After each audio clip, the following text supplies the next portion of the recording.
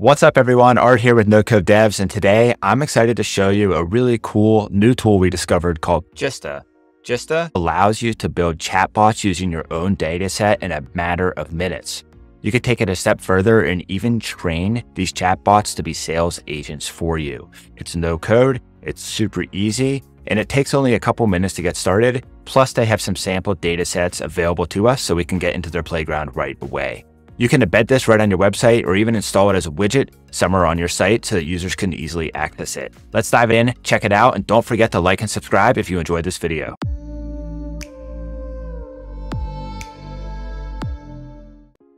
Okay, so let's go ahead and dive in and show you how this all works. So again, I've landed at gista.co, and this is the website that we're going to use today in the demo to show you how to build your own AI sales agent. What's really cool about this is it could be for products if you own an e-commerce brand, like a Shopify store or an Amazon affiliate page. This could be for information-based products like a knowledge base or a company directory, or really anything in between. Any sort of data will work. You can train your own data and then tell it how to respond. So if you haven't created an account, you can create one for free. They do have a free tier. We have an account, so I'm going to go ahead and log in here. What I really like is the simplicity of this app. It's really user-friendly. It's easy to get set up. The first step is to upload your source file, and they have some example files here that they provide that can give you a really good understanding of how powerful this chatbot is. So that's what we're going to use today as one of their source files. But as you can see, they have this collection of essays. They have an Amazon product database, a medical research paper on long COVID. So there's really a ton here that you could use this chatbot for. But today's example, we're going to use this Amazon product database dump because it really shows you how powerful the chatbot is, and it has a ton of data in here. So you can really get a sense of how somebody could upload their own product data set and then have the chatbot be trained on it to recommend products very quickly to their users. So we're going to go ahead and download this file as a CSV. This CSV file has all kinds of information like the title, the description, the category. There's 5,000 plus products in here, from baby products to pet supplies, the price, the ASIN, the URL of the product on Amazon. You can actually append your affiliate link here to these URLs, which could be pretty interesting. And then they have the image URL, which is really cool because we can actually get product images right in the chatbot. So this is the data set that we downloaded. Again, you can use your own data set in all kinds of different formats from PDF to CSV. So I'm going to close out of this, and I'm just going to upload this file here that we just downloaded right into Gista. Okay, so we have to select our source type, single document, which would be like a PDF or a text file, or database records in CSV format, which is what we have. CSV is most precise, so I think that's what you should try to use. But if you have a different file, that's absolutely fine. So I'm just going to go ahead and click here. I'll find my file, and they give you a couple options. One is just to show you the preview of the prompt format, but there's also this chunk size. You can play around with this. I'm going to keep it at 1,000 for the sake of example, but you can change the amount of chunk size whenever you upload the data, which is pretty cool. So I'm going to go ahead and click upload. Now, depending on the size of the file, this can take some time. This went pretty quick, even though it's a big file, but now it needs to crunch and figure out the data and make sense of it. Now, this could take 3 to 5 minutes, I would say, on a data set like this, which has 5,000 records. So I'm going to go ahead and pause and then come back once this has uploaded, but it's still pretty quick. And once it's done, I can show you how we can use the playground and then get this running on a live website. Okay, so our data has finished uploading. We can see that our source is ready for inquiries. We get some basic information like the file size, the number of chunks, and some summary of the data, which is quite nice. So we can see all of that here. Across the top here, we have two options. One is our playground. We navigate over here. We can actually test out how our chatbot is going to work. I could say, I am looking for diapers because I knew there were some baby products in this list. What type of diapers are you looking for? Cloth or disposable? Let's say cloth. And check it out. It's actually going to provide us back some products from our data set that we can go ahead and click on. It gives us a brief description of the product and then the link to the Amazon URL. We also have this test search here. We can just do cloth diapers. And we can actually see the data that we get back from our data set quite quickly. And it even gives us a match score so we can see how confident the model is in predicting the right product to us. So super cool. So now that we've tested our data, of course, you could do a lot more testing than just this, but we did some basic testing to make sure that everything's working. We can head over to the chatbots tab here of the Gista dashboard. And the first thing that we're going to do is click this button to create a new chatbot. We have to choose our data source. You could actually have multiple data sources for one chatbot, which is super cool. We only have one data source here, so we're just going to choose the Amazon data source that we just uploaded and tested in the playground. And we are going to click create chatbot. So it's going to train from the source. It's going to take a couple minutes. While it's doing that, we'll play around with some of the settings here. What do we want to call this? We call this Amazon bot. An initial message, what product can I help you find?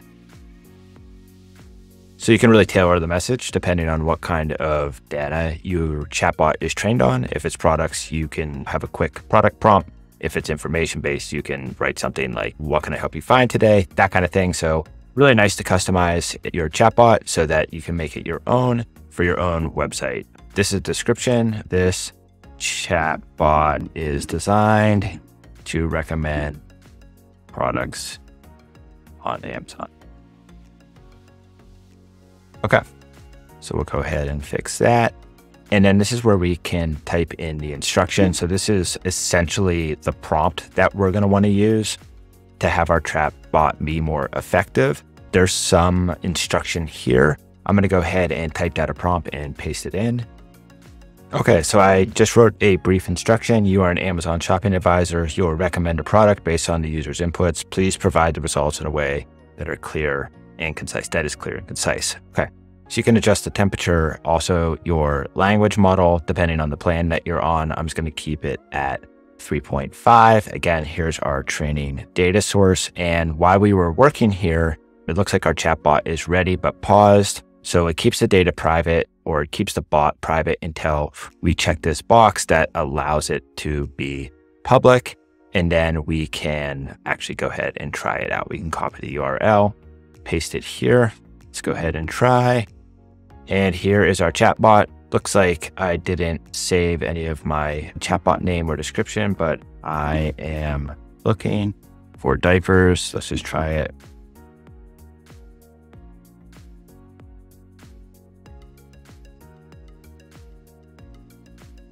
I'll say infant, cloth, diapers. Okay, here we go. And look at this. Our chatbot is providing us back information from our data set, and it's now including the image, the price, and the Amazon link. And we can see all of our options here. It says, please note these are just a few options. There are many other brands and styles available. It's important to consider factors fit, absorbency, and ease of use when choosing cloth diapers for your infant. So not only does it provide the product, but it just gives some other information that's helpful to your search. So now that we have our chatbot and it's working, and we can put the name in here again, let's just go ahead and edit this 1 second. Okay. Amazon bot, what product can I help find?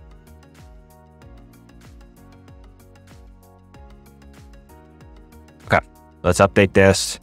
Now we can see Amazon bot, and we can actually see the activities of the searches, but the next thing that we're going to want to do is embed this on our website. So there's this helpful bar here. How can I embed this chatbot on my website? So there's a couple different options. There's an iframe or a chat bubble, and there's even some help guides here to show you how to install it on different popular website builders. So we're going to go ahead and use the iframe here. I'm going to copy this code. I actually have just like a blank site connected here in Editor X, which is just a website builder. And there's really nothing on this site except the header and then this code block here where I'm just going to drop in this iframe script. I'm going to go ahead and hit update. And let's go ahead and preview this. Let's see if it works. Yep. And looks like our bot is working right here on our site. I might need to expand this a little bit so we can see the whole bot. There we go. Preview. And let's go ahead and give this a try on our live website. Cloth, diapers, specific information, we'll say 4 infants. Oh, so I guess I hit the maximum amount of queries that I can do on a free plan, which is just a few. But if you had a paid plan here, then you would actually get your response back just as we did in a test environment on your live website. But it is working. It actually looks really nice here right on our website. You can, again, use the chatbot widget if you would prefer to just have a widget like in the bottom right-hand corner versus in your web page. It really just depends on your use case. But that's pretty much it. Let's go back to our dashboard here.